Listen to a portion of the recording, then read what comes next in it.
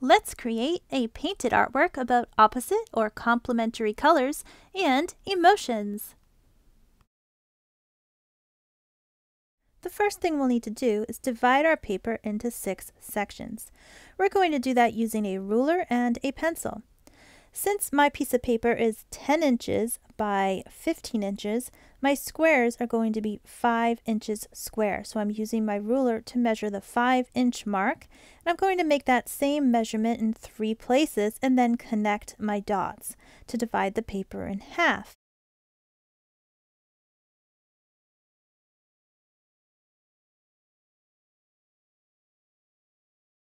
Now I'm going to line the ruler up along the bottom of my paper and make a mark at the 5 and the 10, again in 5-inch increments. And then I'm going to do the same thing but moving my ruler up to that middle line that I drew and mark the 5 and the 10. Now I'm going to connect the bottom dot to the middle dot, and that will give me a straight line, and then do it again, moving over the bottom dot and the middle dot and connect it with a straight line. And now I should have 6 sections or 6 squares on my paper.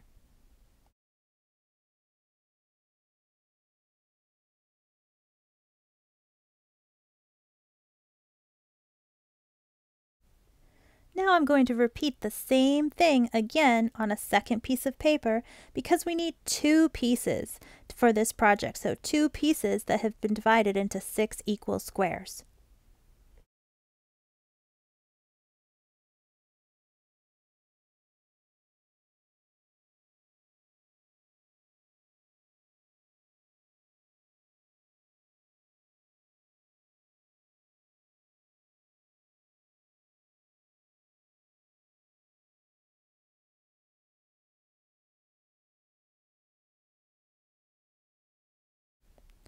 The colors on this color palette have been placed to match the colors on the color wheel. So we have red, yellow, and blue, the primary colors. And then we have orange, green, and purple, the secondary colors.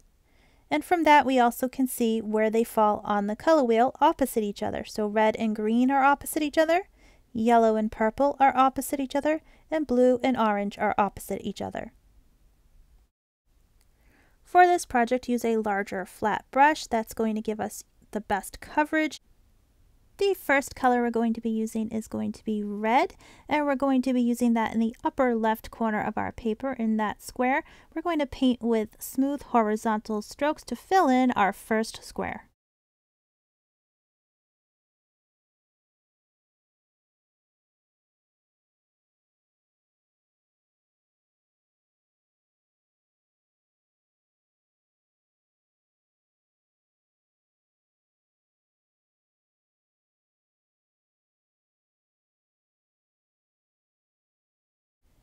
Now we're moving on to blue, which is the second of our primary colors, and that is going in the middle square on the bottom half of the paper. Again, using mostly horizontal strokes and just filling in that square as best we can without any streakiness or leaving any white spots.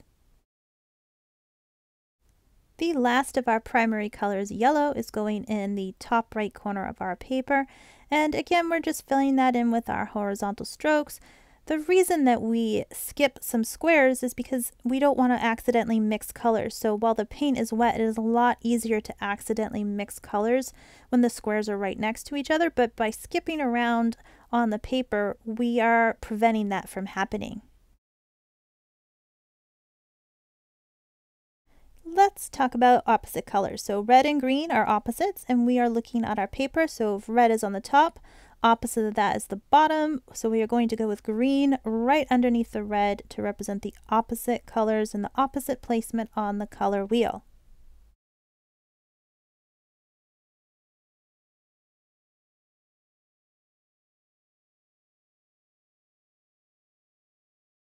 Next, we are starting with blue, and blue is opposite of orange.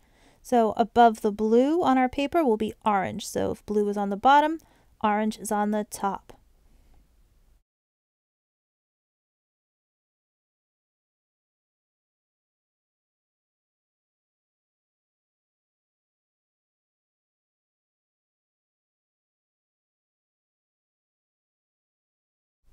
That leaves yellow, and opposite yellow is purple.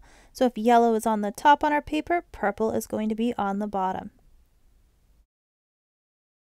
Remember, we have two papers, so we are going to repeat everything we just did with the paint on this paper on our second paper. So go ahead and get that second paper painted, and then when they are both dry, we'll be ready to move on to the next step. Of your two papers, choose the one that you think you maybe had a few mistakes on or didn't paint as well, and then you're also going to need scissors, a pencil, and something that is a circle that you can trace. First thing you're going to do is cut out each of your painted squares. So go ahead and use your scissors and carefully cut along the painted edges so that you'll have 6 separate color squares.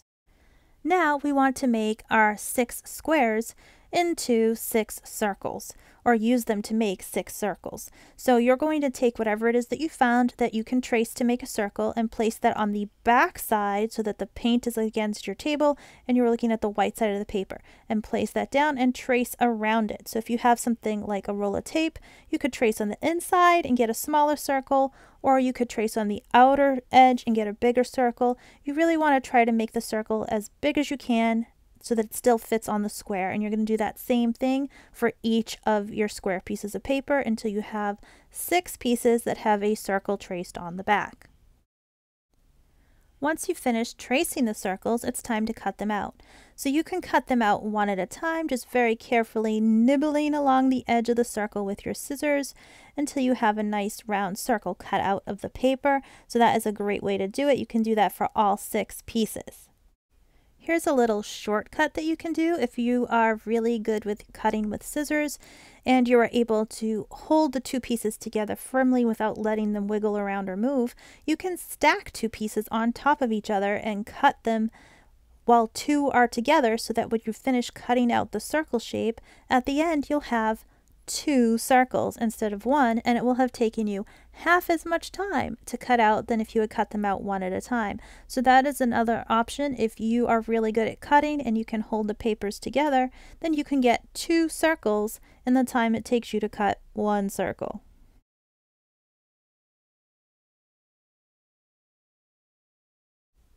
Now that you've got all your circles cut out, let's see how good your memory is.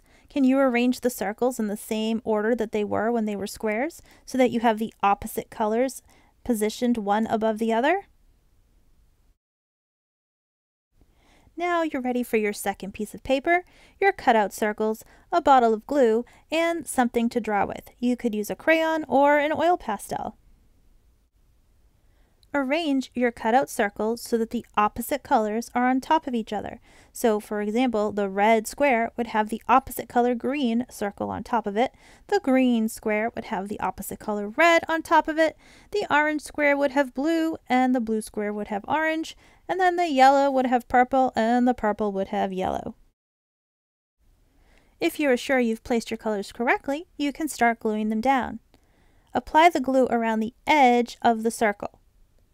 Then you can use your finger to gently spread that glue so that it goes all the way to the edge without oozing out. You don't want it to ooze out, and then you'll get like a big blob of glue on your paper, and that's not going to look very nice. So try to keep it as smooth and clean as you can, and then press it down onto the paper, and you might have to hold it and press it for a little bit just to make sure that it doesn't peel back up. You're going to do that for every single circle, gluing them onto the appropriate squares.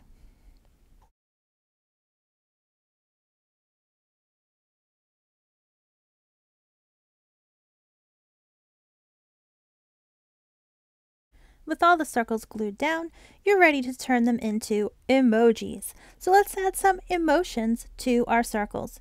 You can choose to use a crayon or an oil pastel. I'm going to use an oil pastel.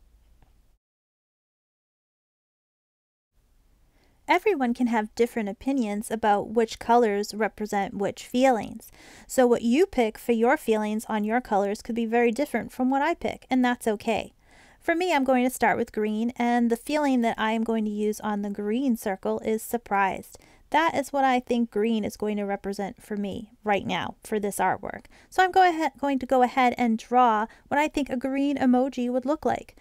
Your idea of what that emoji would look like could be very different, or you could do a different feeling, or you might not even use surprised for any of your colors, and that is okay. So your art can be whatever you want it to be and however you want it to look. Next, I'm going to work on the red circle, and I am going to use angry as my emoji, but you could pick a different feeling for red, or you could pick a different color for angry, or not use angry at all. Now I'm moving on to the blue circle, and the emoji that I'm making, or the emotion or feeling that I'm making to go with blue, is going to be calm. I really think blue for me is going to be calm. You might pick a different feeling for blue, or you might pick a different color for calm, or not use it at all. So now I'm moving on to the color that's opposite blue, or orange, and on mine I'm making my orange look a little worried, with kind of a wobbly mouth and some big eyes, but you could pick a different feeling for orange or a different color for worried. Remember, your art is your own. Now I'm working on my purple circle, and I think my purple circle is going to be maybe a little bit silly. Maybe my purple circle's being a little silly, or it might be a little bit mischievous. So I'm going to make a winking face on my purple circle with one eye open and then one eye closed. So you could do any feeling you want for purple. It doesn't have to be the same as mine. Remember, your art is whatever you want it to be. And that brings me to my last circle, or the yellow circle, the one that's opposite purple. And yellow for me is going to be happy. But again, you could make yours anything that you want.